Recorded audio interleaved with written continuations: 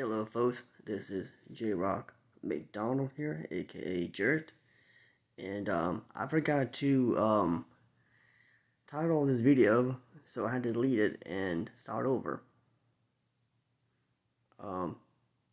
It's just a quick video paying my condolences to Hermine Caine's friends and family. May he rest in peace. He was a big part of the conservative / Republican community. The man was a patriot, and he was a black conservative. You know, just like who else? Famous black conservatives. I can't think of the top of my head. Oh, like Allen West and Diamond Silk and Terrence K. Williams.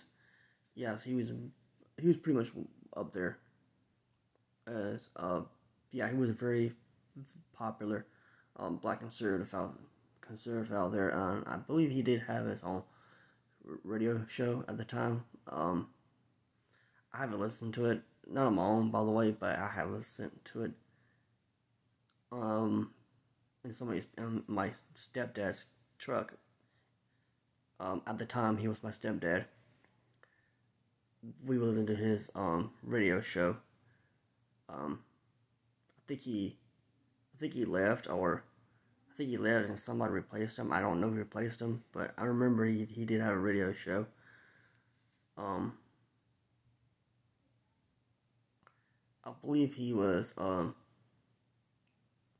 74 years old. I could be wrong, but no. This is me paying my condolences to his friends and family. I pray that they get through this. I pray that they stay strong. I know losing a loved one, especially to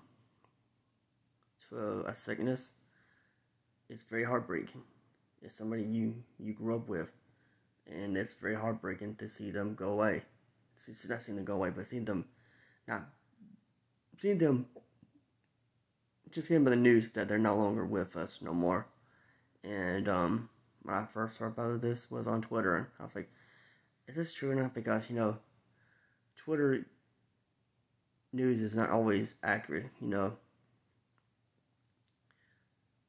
I did some research, and I said, wow, Hermine Caine actually did pass away, and that's very heartbreaking. Like I said, my condolences go out to his friends and family. I pray that they get through this. I pray they get through this. I pray they stay strong. And he's going to be missed. The man was a great patriot, and from what I can tell, he was a great man. I didn't know him personally. I know I was never friends with him, but he did seem like a pretty friendly guy, a very nice man from what I can tell. But my condolences go out to his friends and family, and it just was a shock to me that he's no longer with us. And that's all I got to say. If you like this video, give it a thumbs up and rate and subscribe, and see you guys later. Bye.